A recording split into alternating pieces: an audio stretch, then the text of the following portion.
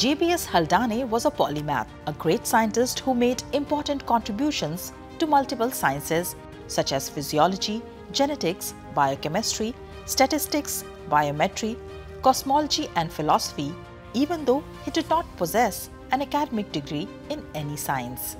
Despite not having any formal degree in the sciences, he published mathematical papers on Darwinian evolution, suggested the basic idea of IVF technology and cloning, and worked in the field of population genetics, transcending the traditional boundaries of various disciplines.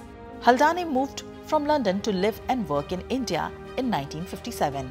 As a research professor at the Indian Statistical Institute in Calcutta, Haldane directed research on local fauna and flora, which followed the Darwinian tradition.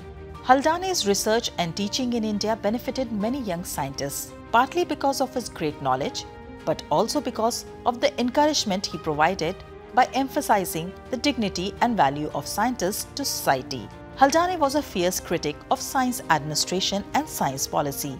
Haldane advised the Defence Research Organisation in India in problems related to deep-sea diving and adaptation to extremes of cold temperatures and atmospheric pressures, while breathing toxic mixtures of various gases, based on knowledge gained by painfully experimenting upon himself. Haldane was also the most brilliant populariser of science of his generation, writing and speaking tirelessly about science and its role in society. Due to his writings, lectures and radio programs, he became one of the world's renowned science communicators.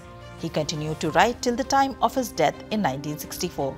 He wrote 24 books, more than 400 scientific research papers, and hundreds of popular science articles.